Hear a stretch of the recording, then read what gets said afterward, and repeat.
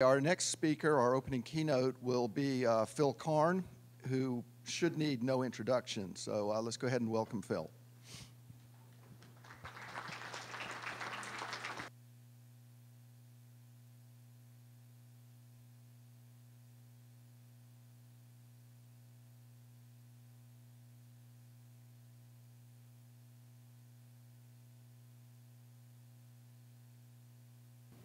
Okay, there we go. All right. Yeah, my topic is, I went around on this a number of times when I was asked to give a keynote here to come up with a title. So I came up with one that's kind of suitably vague on the program, but hopefully the subtitle explains what I'm really going to talk about. Basically, I want to make it possible for kids who are interested in electronics and communications, things like that, to learn all this stuff the way I did, which was a lot of fun. And I'll explain how. Okay, so first of all, about me, I had a career with Bell Labs, Bellcore, and Qualcomm here in San Diego. I was here at Qualcomm for 20 years. I retired in 2011. I've been a radio ham since my teen years when I was in high school. More about that later. I like to say that I graduated high school the same year as Homer Simpson. So that, you know, kind of dates me a little bit. Almost as long I've been involved in amateur satellites, packet radio. I had a hand in the very early amateur radio AX25 standard. My name's in there. I've been a volunteer for AMSAT, the Radio Amateur Satellite Corporation, since about 1980. It's been a long association. So there's been the theme here is that, you know, there's been a close, sometimes I can't even tell where my work, ends and my work begins. So, but I enjoy it so much that I do it for fun as well as for my career. And I do owe my career to ham radio. I mean, that's not an understatement, I really do. Well, first of all, how many of you are radio hams, just out of curiosity? Okay, it's about right, all right. How many of you would say that ham radio brought you into your career, was a major influence in your career of those hams? Only a small number, wow. Okay, well, Bob, I expect Bob, of course. Yeah. But no, it really is true for me, and I want to make it possible that that can still be true for anybody today, you know, who's interested in these same things. So I've been long involved in protocols. I did a TCP/IP package in the mid-1980s that became very popular. And one interesting thing about that software is that I still get email 30 years later from people to thank me for writing that software. I got them on the internet for the first time in their dial-up connections at 9600 baud or whatever. And not only that, they read the code and they said, well, you know, I can understand the code. I understand the protocols for the first time from reading your code and all the comments. And I got enough of those, so I said, that's really interesting. You know, maybe you can write software not just to be compiled and executed, but software also to be read and understood and learned from. And that got me thinking, well, maybe I'm good at that. Maybe I should keep doing that. So that's something I'm actually continuing to do in my retirement. This is a picture that I think Bob will probably laugh at. This is 44 years ago. This is my ham radio club in high school. It's about the only picture of me from this era because I think I'd probably go destroy all the other ones that I can find, but I couldn't destroy this one. But this is where I got my start. I mean, it's no exaggeration to say that the two guys, the two adults in this picture on the ends probably did more for my career than anybody else outside my own family. I mean, it's probably not an exaggeration. They really got me pointed in the right direction. And I really have ham radio to thank for that. So how did I learn during this time? Even before I became a ham, I mean, I was a voracious reader. I asked questions of everybody. My father will tell you I never shut up asking questions, and even today I don't. I build kits when I could. Anybody remember Heathkit? You know, remember building those? Those were a lot of fun. I never really liked just following the instructions, you know, one by one. You kind of want to, what fun is there in following the instructions? And of course, I took a lot of stuff apart. You know, I took things apart, I learned from it, often broke it, but sometimes I could fix it, sometimes I could even make it better. And so when this little clip came along, I found it very familiar. I'm worried about little Dilbert. How many people recognize themselves in this? Kids. What do you mean? Yesterday, I left him alone for a minute, and he disassembled the TV, our clock, and the stereo. That's perfectly normal. Kids take things apart. Oh, the part that worries me is he used the components to build a ham radio set. Oh dear. Is that bad? Normally I'd want to run an EEG on him, but the machine isn't working. it's worse than I feared. What is it? I'm afraid your son has the knack. The knack? The knack. It's a rare condition characterized by an extreme intuition about all things mechanical and electrical, and utter social ineptitude. Can he lead a normal life? No. He'll be an engineer. There, there. Don't blame yourself. I love that clip. I mean, you know, I can laugh at myself, but it's me. It's absolutely me. But also, it's also been a long time. I mean, that picture of me was taken 44 years ago. Times have changed, you know, and I can't expect today's kids to go back and disassemble 50-year-old TV sets to learn how they worked. I mean, the times have changed. You have to realize that, both for good and for bad. And it means that you can't take a lot of stuff apart. I mean, for example, how many kids could take an iPhone apart and to understand how it works? I mean, the only thing you learn by taking an iPhone apart is how few components it takes to make a phone these days, right? You certainly wouldn't learn anything about modulation and coding and that kind of stuff. Much of the functionality has moved to software, which is actually a good thing. I mean, it's why we're here. And what's left, you know, the commercial hardware is often, you know, really opaque. It's almost unrepairable. You can't really modify or do anything with it other than what it was designed to do. It's just very much unlike the stuff that I played with as a kid. But on the other hand, we also have other pieces of hardware that have become much more accessible and extremely powerful. I'm thinking, for example, the Raspberry Pi, or just any of the SDR kits that we work with. So, I mean, things are both good and bad. There's a lot of the commercial stuff has become almost you know, unusable as educational tools, while many other things have appeared that never would have been around before. So the question now is, okay, what about ham radio today? If you want to get kids into ham radio, how are you going to sell them on this? Tell them you can make phone calls from your car? Okay, that kind of used to be a neat thing. I mean, I walked around the Cornell campus with a 2-meter radio and you know, talk on an auto patch on a repeater that I built, and my friends would just look at me like I was crazy. I mean, what's wrong with the phone in your room, right? Why do you have to make calls while you're walking around? Talk around the world for free. That used to be, you know, a pretty unique thing we could do in ham radio. That's not exactly unique anymore. Oh, you can learn Morse code. Yeah, right. That's right. And of course, you take a look at a typical ham radio meeting, and what do you see are a bunch of aging white guys. That's a problem we're always very acutely aware of and are always trying to fix. We're not always sure how, but you know, we are trying. But I still think ham radio has a role to play, a very, very important one. And I've already really alluded to that, and it is education. I mean, that is one, if you look at the FCC rules for why the amateur service exists, self-training and education is a very large part of it. And that's really the one thing that I think remains, even if all this other stuff has been surpassed by the internet and by digital cell phones and so forth. And I think it has a very, it still is unique. I mean, there's no other way other than through ham radio where you can do this kind of experimentation on a personal basis. You can transmit on bands all the way from the low frequency spectrum well up into in the millimeter range and everything in between. The rules are still pretty loose. Basically, as long as you stay within certain power and emission limits, you can pretty much do anything you want. And there's really no other way you can do that except maybe getting an experimental license, which, you know, is not something that individuals do very often. But ham radio still offers this unique opportunity to do hands-on experimentation and learning, which you know, it taught me much of what I know. And I didn't teach me everything, of course. I mean, I still very much had to go to school and learn, especially the mathematics, to fill in all the gaps in my knowledge. But it motivated me. You know, it made it easier for me to learn all that stuff because I understood that it had a use, and I could see how it fit into the stuff and explain the stuff that I was already learning. And as I said, there's a lot of new stuff now that we can learn and play from. But we do have to adapt. We do have to change. So, I mean, I just thought last night about all the things that we have now that did not exist when I was back in that high school club. And, you know, there's a long list of things that you can apply to education or use as part of ham radio. Hams are already using the internet to link repeaters.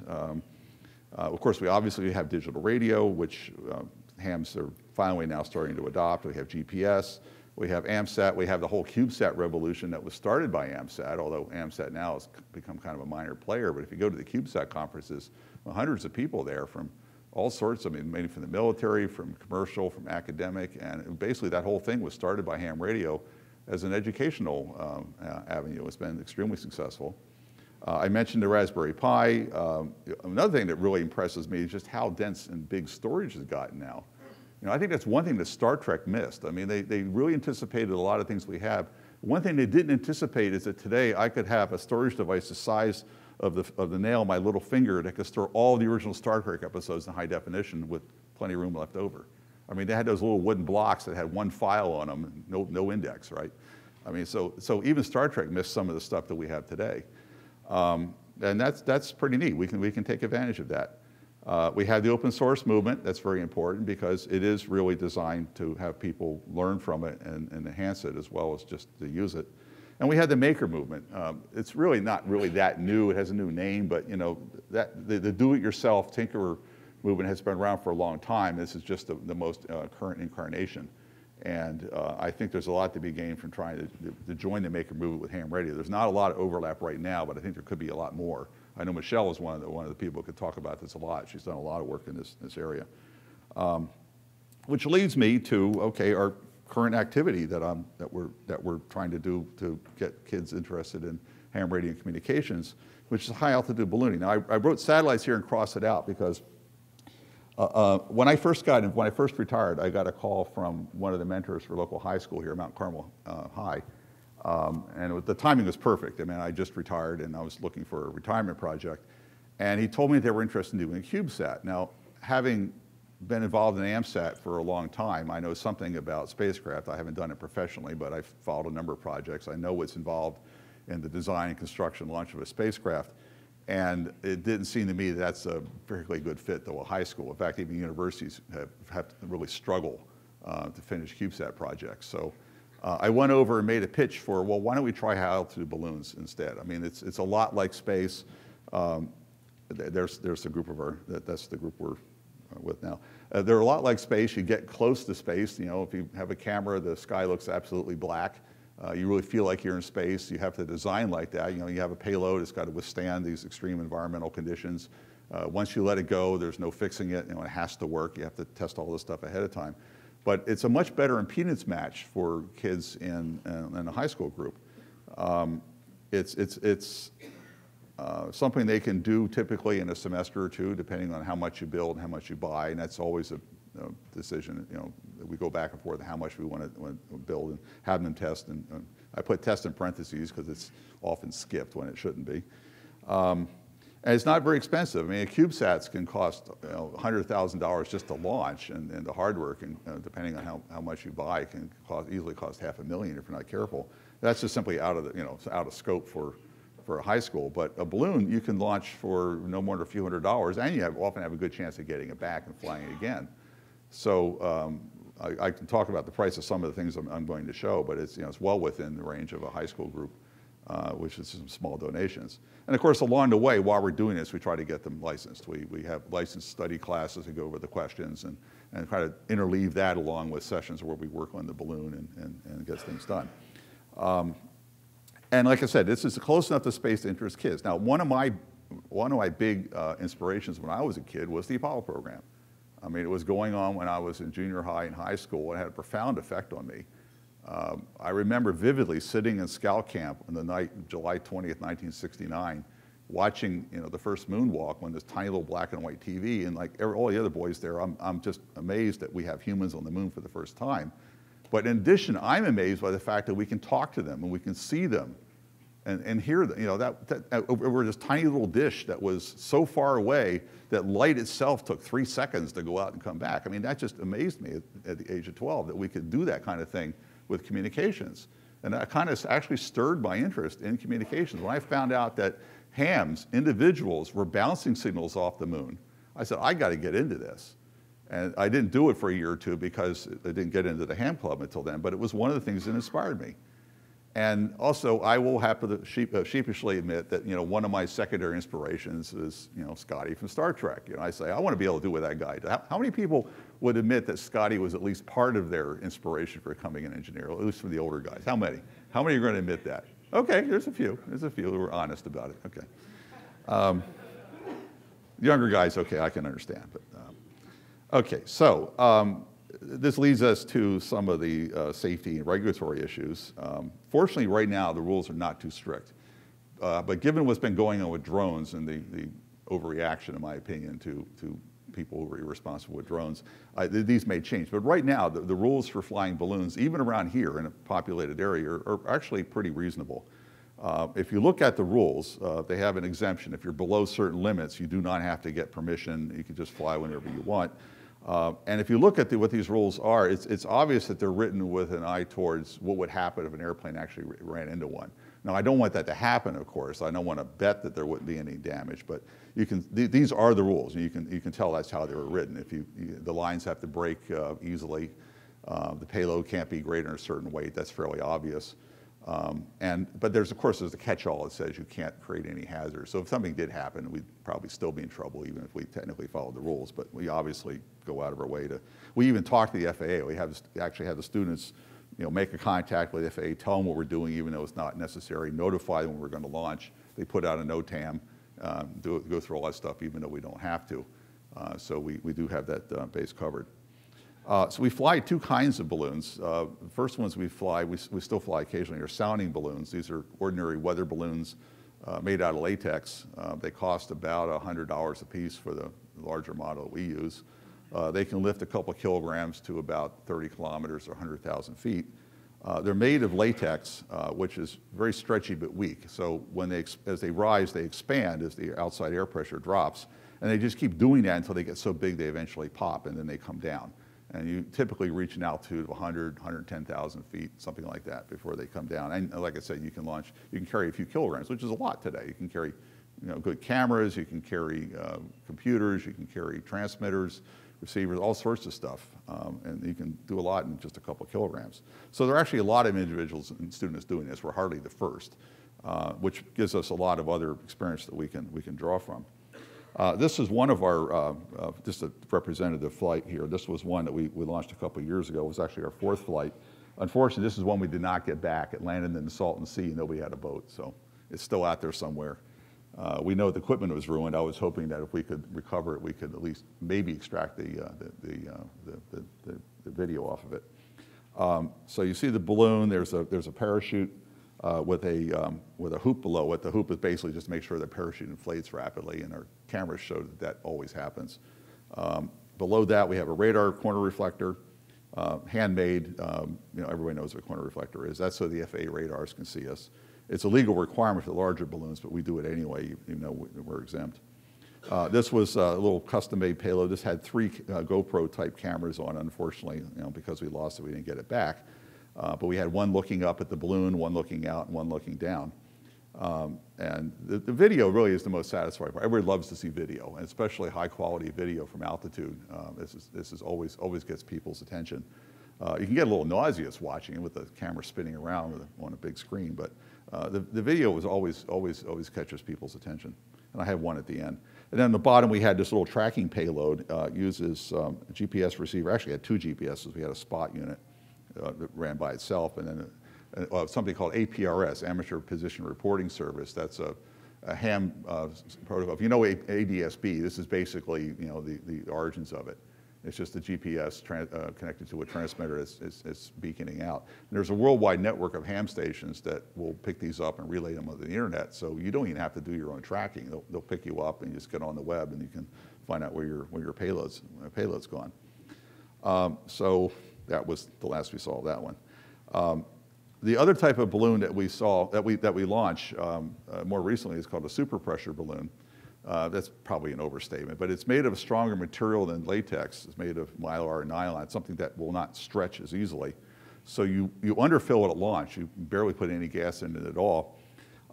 But as it goes up, it stays limp until it fills to its maximum volume. And at that point, it won't expand any further, which means it won't rise any further, and it won't pop. So it'll rise to an altitude and stay there pretty much indefinitely until something takes it down. We've launched 2 kinds of balloons of that type. One was just a cheap mylar party balloon, which cost a couple bucks from a party store.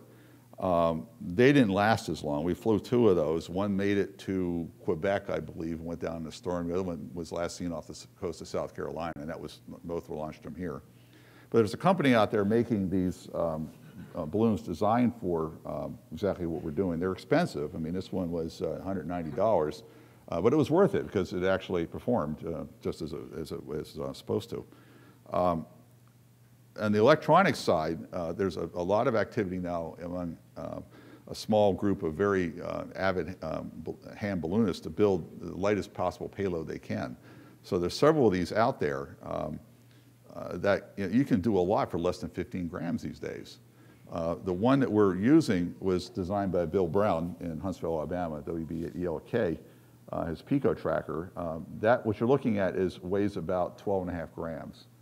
There's a GPS, U-blocks on there, there's a microcontroller, uses a clock chip as a transmitter, modulates the frequency to send FM. It's all powered by little solar cells. You can see on the side, they're turned sideways. There's no battery. We don't have a weight budget for a battery. So there's a super cap on this one. I'm not sure it does a whole lot of good. That's the silver rectangle in the middle of the board, the back of the board. But it does shut down at night because we don't have any power source at night. But it runs, indefinitely during the day as long as you've got sunlight. So over at Mount Carmel, we just got call sign W6SUN. Their mascot is the Sun Devils, hence the call sign. We've to date had 4 sounding balloon flights. First 2 were in helium, then we switched to hydrogen because helium's getting really expensive these days. Each one of them has carried various custom payloads, cameras, APRS for tracking, also typically spot as a backup. We got 3 out of the 4 left. We typically target for a spot that's a off-road RV area southwest of the Salton Sea. We almost always overrun it. We hit it only once. That was the first time we got lucky. 2 actually landed in the Salton Sea. The second one we did manage to get. The third one almost landed in Arizona, but our poor teacher was willing to drive all the way out there in the desert and find it. Of course, he knew exactly where it was, which helped. So in addition to those, we did 2 of these Mylar flights with the Pico trackers, and I mentioned that one made it, well actually, we last saw it in Minneapolis, and we're pretty sure it went down in Quebec that night, and then one was last seen off the coast of South Carolina. And we also more recently launched one of those SBS-13s with a different version of the Pico tracker that transmits a modulation method called WHISPER, Weak Signal Propagation Reporter, on 20 meters. Unfortunately, the antenna for that one was very long and very fragile. We believe we probably broke it at launch. We could hear it, but it got very weak very quickly, and we haven't heard from it since. So we have to classify that one as a failure. But we'll learn and we'll fix it and we'll do it again. So here's a video of one of the launches of the party balloon type balloons. Do it in the morning when all the kids are around waiting to go to class so they can watch. Notice the balloon is underfilled. It's got hydrogen, but it's not filled. Ready, let it go. And there it goes. Out over the ocean. Yeah. So yeah, one of our other advisors comments, out over the ocean. We didn't really intend to do that. We didn't check the winds as carefully as you should that day. And so after I left, I'm sitting in a Burger King looking at my laptop, looking at FlightAware and my own ADS-B receiver, and I'm watching the thing go west and right through Lindbergh's departure space. Well, we're exempt, but I'm also noticing we're already at 10,000 feet and they're at 5,000 feet, so okay, But I'm also watching, and it's suddenly, plane coming in the normal approach path and east suddenly makes this big turnaround. All the planes start turning. Oh my God, what's going on here? And then I realize, oh, it's a Santa Ana condition. They flipped the runway. It's not us. Oh, okay, all right. I don't want to go through that. Next time we check the wind, we make absolutely sure. Over at UCSD, this is a more recent effort. We've organized a CubeSat club over there. We've really only done it for like 1 year now, but we did get one of these long duration flights going back in February. This one was actually quite successful. This one carried the 2-meter version of the tracker, and it had made 6 full circumnavigations of the Earth. We could track this on APRS. We couldn't track it continuously. We'd only see it when it was over a ground station and in sunlight. So we always reserved 5 of these. We're pretty sure it made an additional loop up in the Arctic and then came back down again because that's what the wind predictions were saying. And it was last seen in the beginning of June near Beijing, China. That's the last we heard from it. The winds showed it going down into the tropics, so it probably went down in a storm somewhere in the tropics. So we have a lively debate going on and just what it is that brings them down. Bill's theory is icing, which is certainly possible. My theory is that they get caught in an updraft and are pushed up until the balloon bursts. I mean, all these are possible. Because we don't have the data to actually know. So here's, this was the launch over at UCSD back in February. The thing looks like an oversized garment bag, but costs $190, but it's actually worth it. And there's the group, and then we let it go. And again, very, very little gas in it because it'll expand when you get to altitude. This one went to about 43,000 feet or so. It stayed very stable the whole time. It didn't lose any gas at all during the time that we tracked it. So once again, this one went west, but I won't talk about that. Okay, I mentioned WSPR, the Weak Signal Propagation Reporter. This is one of a new family of modes, digital modes being used in ham radio that were developed by Joe Taylor, K1JT. Joe has been on this for, I don't know, 20 years now, I guess, making a whole family of these incredibly robust but very slow digital modulation methods designed for extremely marginal amateur channels, starting with moonbounce. He actually credits Dr. Tom Clark and myself for a paper that we wrote about 1996 in which we laid out modulation and coding, all the theory that might be required to be able to bounce an amateur signal off the moon using much smaller antennas, much less power than is normally done. Normally it's done with these gigantic arrays and full legal power, which is, at the time, I guess it was 1,000 watts. Now it's more. But we wanted to do it a little more elegantly. One day I walked into my boss's office at Qualcomm, Franklin Antonio. On the end of his shelf, he had a book entitled Radio Properties of the Moon. And I had to immediately grab it. I just read the whole thing all the way through and said, this is exactly what I needed to design a modulation method that will work off the moon. So we published a paper about this, but I didn't actually take it any further. But Joe picked it up and actually did it, and it worked. And it's become an extremely popular mode now in amateur radio. It's got a whole family of these modes. WSPR is one of the newer ones. It's designed not to go off the moon, but as an HF propagation sounder. So it's extremely slow. It's 50 bits sent over 2 minutes using rate 1/2 FEC. I think he's got my Fano decoder in there. Using four-area FSK modulation. The shifts, of course, are so small you can't even hear them unless you listen very, very carefully. And it's extremely robust, as you would expect for something that slow and strongly coded. So a 20-watt transmitter is actually enough to be heard in lots of places. Here's an example. This is a shot from one of Bill's talks showing his balloon transmitting at 20 meters outside in the middle of the Atlantic, being heard by all those stations on either side, and even one in Australia. This is on 20 meters, 14 megahertz amateur band. So it's very, very robust and very successful. That's what we were trying to fly at Mount Carmel when we broke the antenna. But we're going to try again. Always try again. So one open problem with these balloons, I mentioned they fly only in the daytime because we have solar power, and they shut down at night. So I've been racking my brain trying to think of other energy sources we might use, and also challenge the students on this. And I can't really think of any, with the possible exception of AM broadcast stations. If you float near one with a long enough antenna, you might be able to pick up, like a crystal set, pick up enough energy.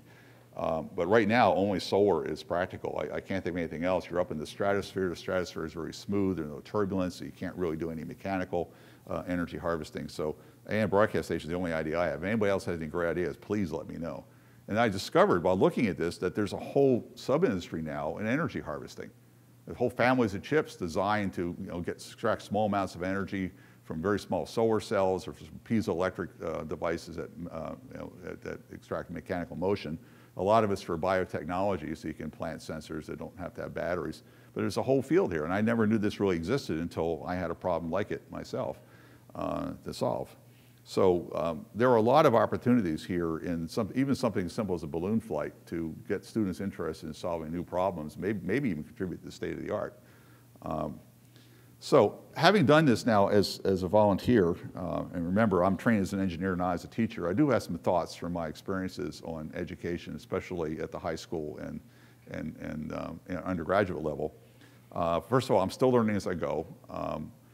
I mean, when I went in, I knew that the teacher's job was not that easy, but I've really learned that having watched the teacher, Mr. John Ernest, who was the sponsor of the club at Mount Carmel, and I've been talking to him. I mean, a teacher's job is not easy. You may think it is, but he told me, in fact, a cautionary tale when I went in. He talks about, well, yeah, we get these guys who retire from industry, and they think they're going to have a nice, cushy job teaching at a high school, and they don't usually last long. Now, I don't think he was talking to me. I think he was just sort of talking in general like a cautionary tale, but having watched him and how he has to work, I know what he's talking about. Teaching is not easy, and they certainly don't get paid much. So like he says, he does this as his passion. If it wasn't his passion, he wouldn't be there. The kids that we see, remember, this is a self-selected group. We're meeting out of hours, and we're not giving them credit for this. So they're all self-selected, and they're there, they're bright, they're motivated. I'm very aware of that. I want to make sure they keep coming back. Not all of them do, but I want to keep it interesting enough they keep coming back. But don't expect that they know much. They may be bright, but a lot of things I knew that I kind of just assumed that most kids would know, they don't. But that's okay. I mean, they're there to learn, and you have to just explain everything. Many of them, they're bright, they're good in math and science, but they don't even know the difference between a scientist and an engineer. I have to explain that. They don't have any role models in their families, no scientists or engineers, which kind of surprised me. I thought we were all over San Diego, but that's just not true.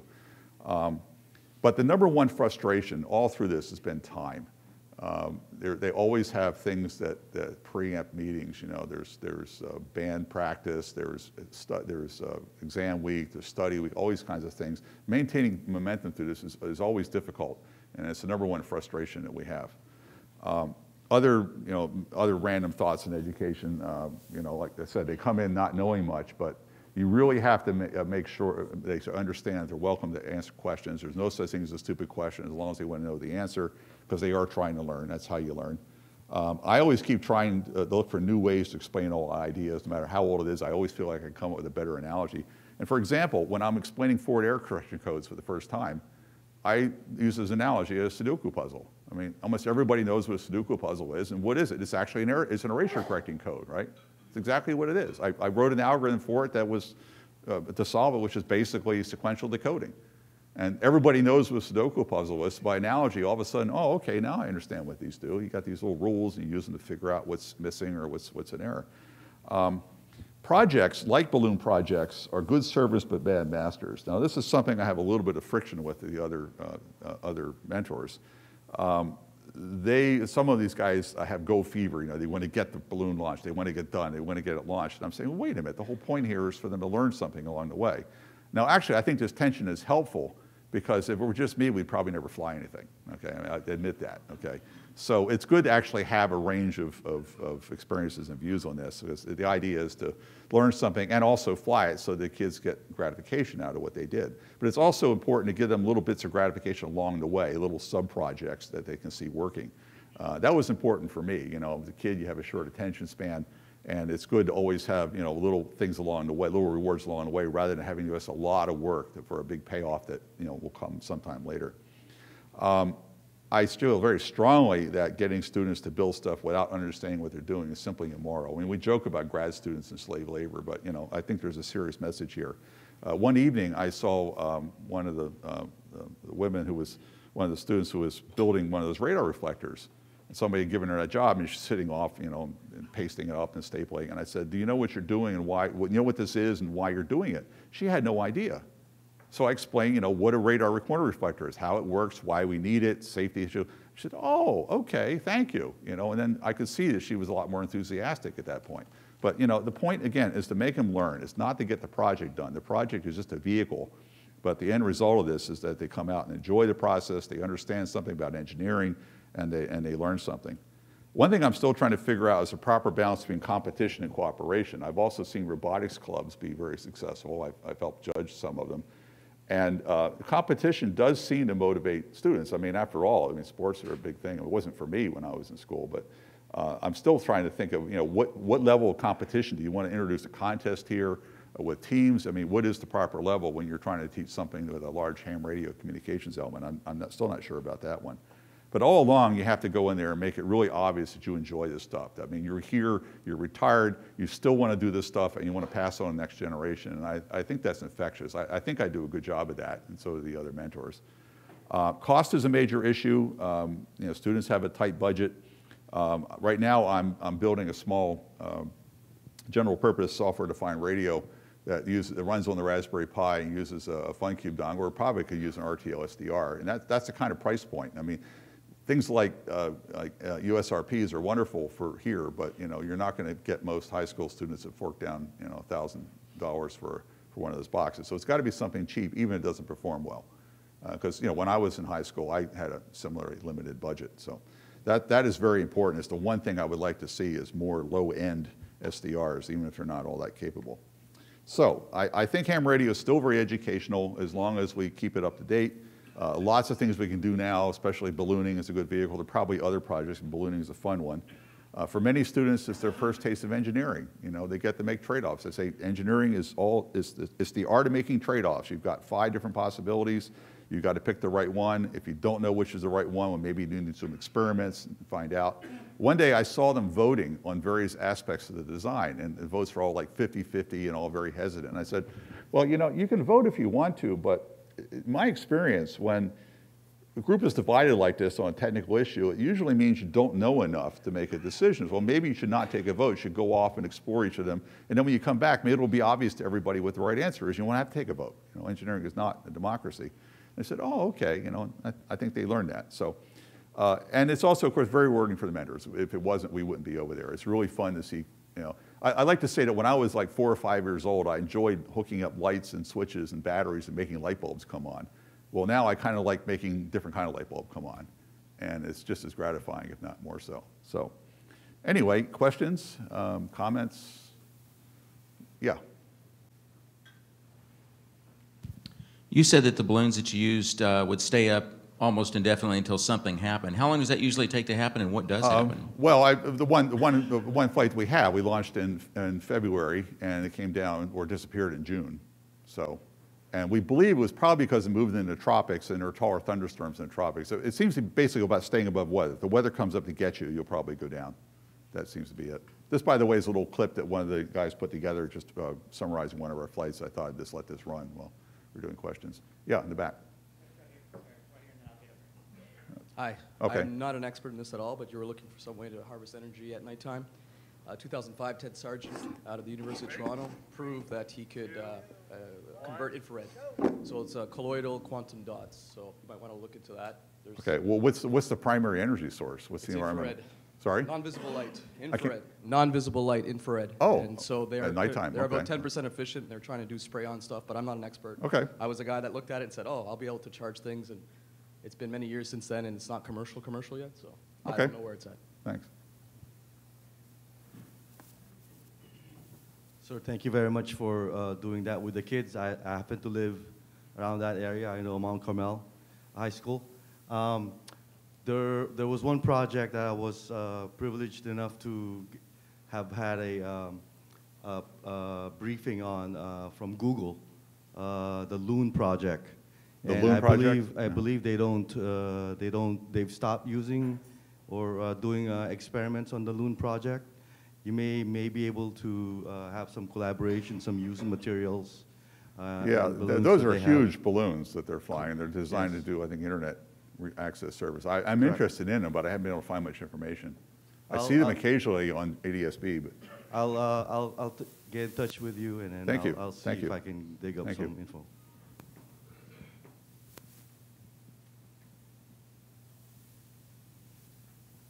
Anyone else? Thank you.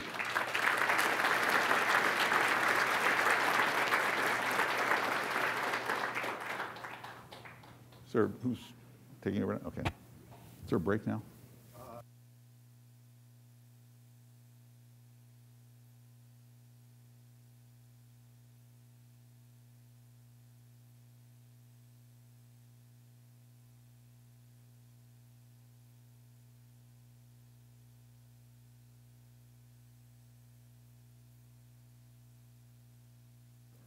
Tom, are you in the room?